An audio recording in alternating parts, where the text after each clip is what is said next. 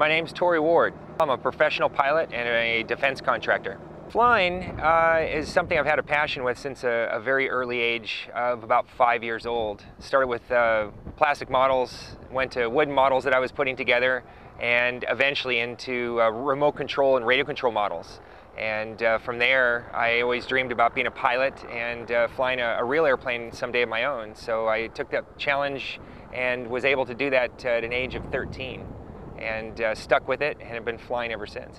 Well, when somebody first told me that I would have an opportunity to race an airplane, I was excited right from the get-go. I've been a long-time fan of air racing with other air race ventures, and when I finally had the opportunity to be involved with myself, then I knew, hey, this is it for me. I was excited. You know, another good thing about this is that with the other pilots, we have a great camaraderie with each other. We've flown with each other at times in the past. We know each other's airplanes, each other's likes and dislikes. So when we get together and we talk before a race or after the race, we kind of are able to brief and debrief with each other to kind of feel what the other pilot was experiencing and share those experiences with each other. It's fair to say that this aircraft is the dragster of the competition because of its power. I carry around a lot more horsepower than the other aircraft, but with the weight, it doesn't make sense in a straight line to race me because I've got them beat. But as soon as you put the turns in it, it's a different race.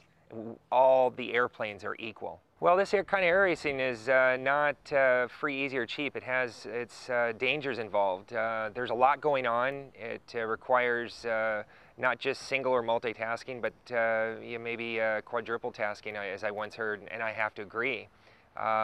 The side-by-side passing, flying behind airplanes that create huge amounts of wake turbulence has an extreme danger, a lot of risk.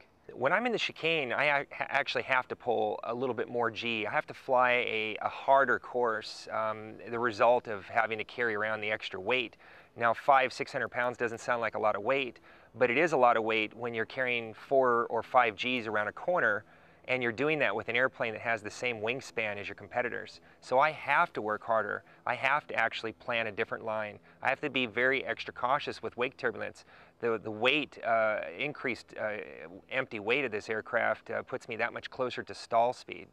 So I'm having to watch the airspeed, I'm having to watch the engine instruments, the competitor in front of me, my line, my airplane, all at once. And this, is the future of air racing. It's going to be a NASCAR in the sky, if you say.